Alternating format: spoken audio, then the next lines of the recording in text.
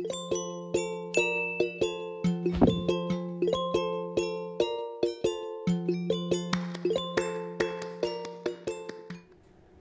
get started, I will be using 3 pounds of chicken. This is a combination of chicken breast and chicken legs. I'm also going to be using 2 5-ounce boxes of vermicelli noodles.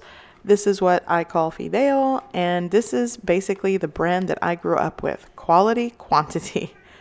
I'm also going to be using 1 potato chopped into large chunks, 1 carrot chopped into large chunks, 1 zucchini, and half of an onion. I'm also going to just toss in a scallion, a whole scallion for flavor.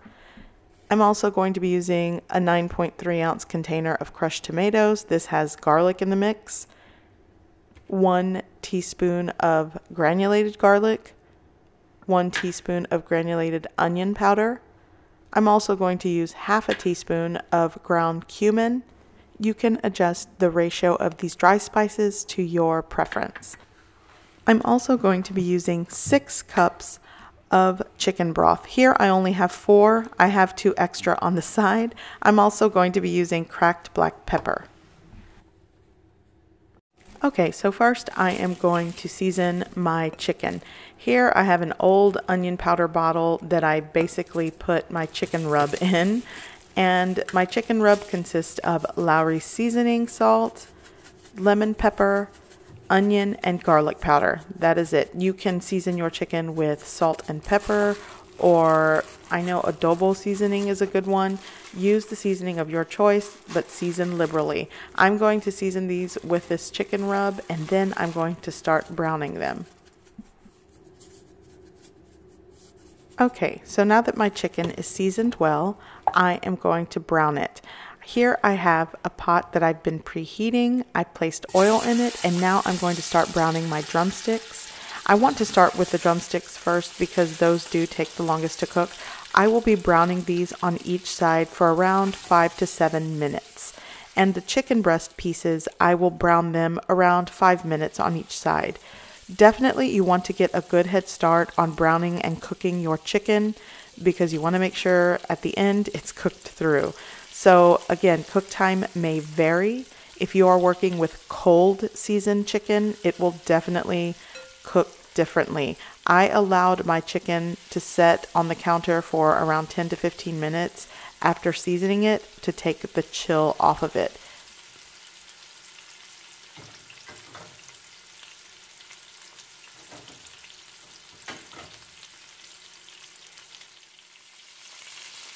Okay, so it has been around 5 minutes. I'm going to go ahead and give my chicken a turn. The chicken breast, again, will not take as long as the drumstick, so I will be pulling those out sooner. And I do want to mention that I'm working with a medium-high heat because I do want to get a good browning on the exterior of this chicken.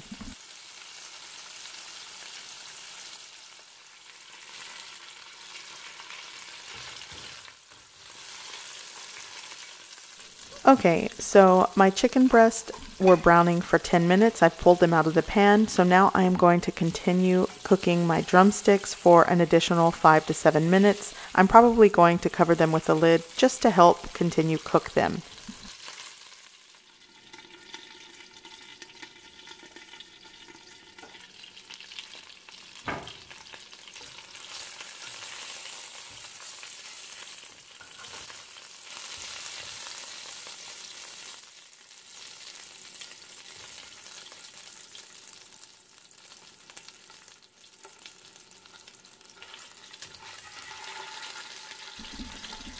Okay, so I'm going to remove this last drumstick out of my pot.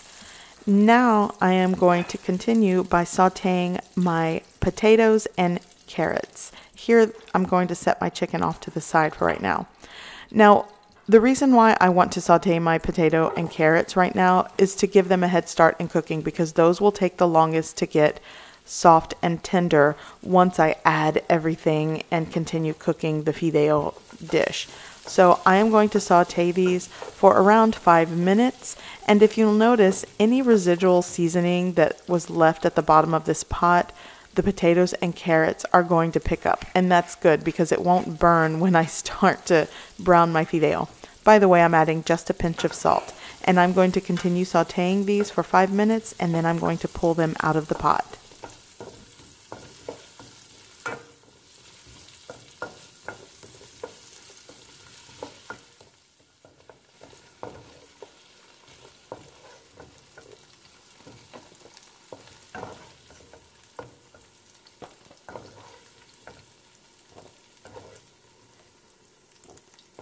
So now I am ready to start toasting my fideo or my pasta.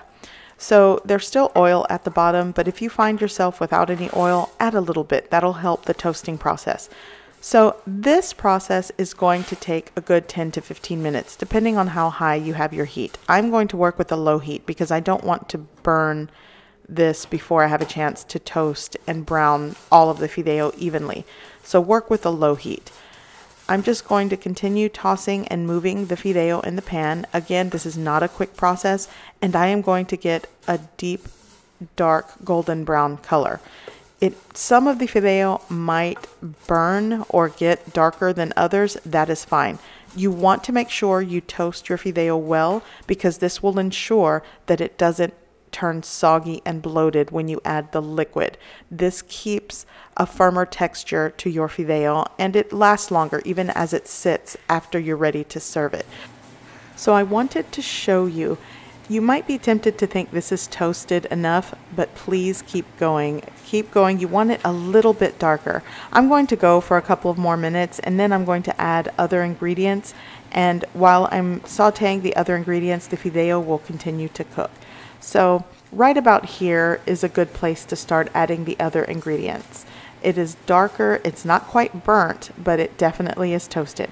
So here I'm going to add 2 cloves of minced garlic, and if you haven't noticed, I really like garlic. You don't have to add all the garlic in this dish that I am, but I really love the garlic flavor. So I'm also adding my onion and zucchini and just going to saute this for a couple of minutes. Meanwhile, the fideo will continue to toast.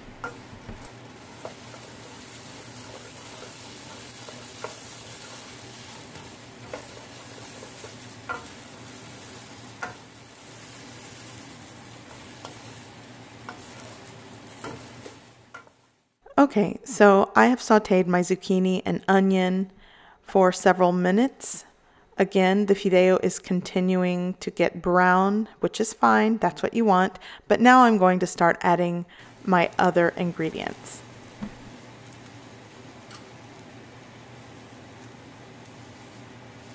Please be sure to check the description below this video for all the ingredients and measurements used in this recipe. I will also include links to other recipe videos that you might like. For those of you interested, I will be placing a link in the description below for the pot that I used today.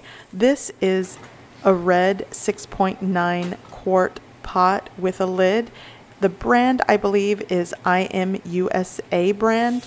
Again, I will try to find a link and place it in the description for those of you interested.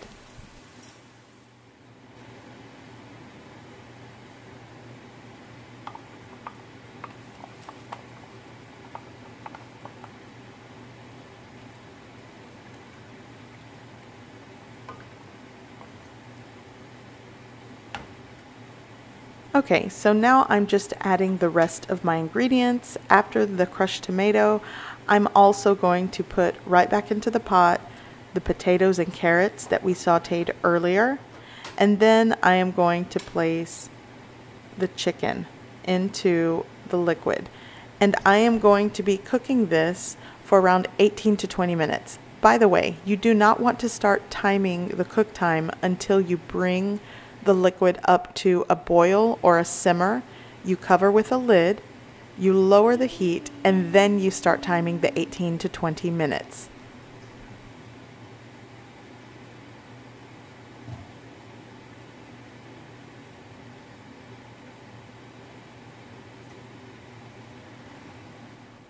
Okay, so my fideo is up to a rolling boil, and now I am going to cover it with a lid, lower the heat, and simmer for 18 to 20 minutes. So while that's cooking, I wanted to share a little backstory about this dish. Fideo con pollo was one of my father's favorite comfort dishes. We unfortunately lost him 3 years ago, so there isn't a day that goes by that we don't think of him. But when I make some of his favorite food and we have it for dinner, we enjoy thinking and talking about happy memories we had with my father. And he definitely would have enjoyed the fideo that I'm making today. So that's just something I like to share with you about this dish. Okay, so my fideo is done and we are all ready to eat. So definitely by looking at it, this is a soupier version of fideo. If you wanted the drier version, probably use 4 cups of chicken broth, but I like the soupiness.